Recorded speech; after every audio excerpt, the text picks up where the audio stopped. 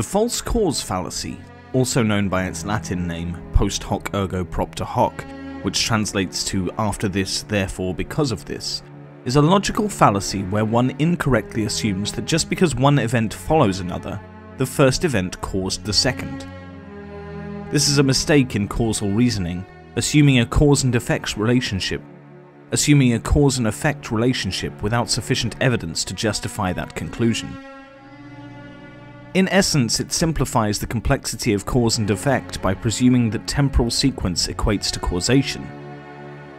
That is, if A happens before B, then A must have caused B.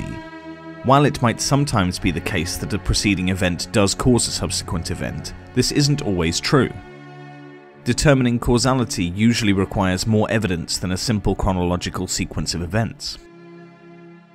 Let's consider a real-world scenario that many might find relatable. Imagine someone starts taking a new herbal supplement and around the same time experiences an improvement in their chronic headaches. Then they conclude that the herbal supplement must be the reason their headaches have improved. While it's tempting to make this association, concluding that the supplement caused the headache improvement solely because the improvement happened after taking the supplement would be an example of the false cause fallacy. It disregards other potential factors that could explain the improvement, such as lifestyle changes, reduced stress, or even the placebo effect.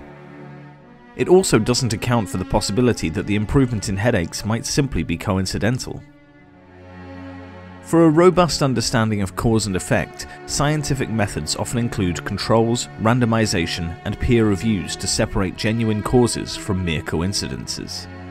Jumping to a cause and effect conclusion based solely on the sequence of events is not only logically flawed, but can also lead to incorrect and potentially harmful decisions.